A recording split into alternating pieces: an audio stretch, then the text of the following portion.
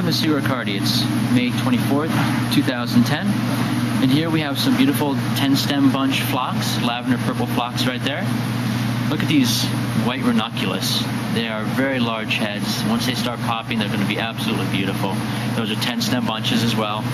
We have some mixed bunches of gypsy dianthus in pinks, reds, purples, and lavenders, and some burgundies are back there as well. We are getting into peony season, so we have 5-stem bunch peonies here. These are our Sarah Bernhardt peonies, as you can see. Again, more ranunculus, yellow, very nice blooms as well. Again, we have some hot pink peonies coming in, 5-stem bunches. Those are hot pink.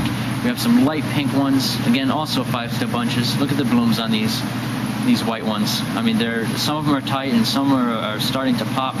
You can see them. They're very, very beautiful. I mean, the blooms are just ready to go. And then once we start getting into some fillers as well, we're getting into some white Calcynia. It is a weighted bunch.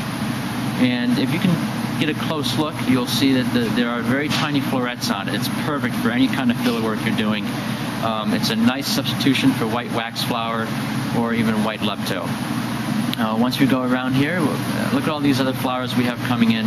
There's lisianthus in pink and purples and whites and lavenders. We have mini callas and full-size callas and stock over there. We have a very full cooler for you this week. We're very proud. This is an exciting time because this is when all the flowers are starting to come out locally and some new stuff from California. I mean, it's just absolutely amazing.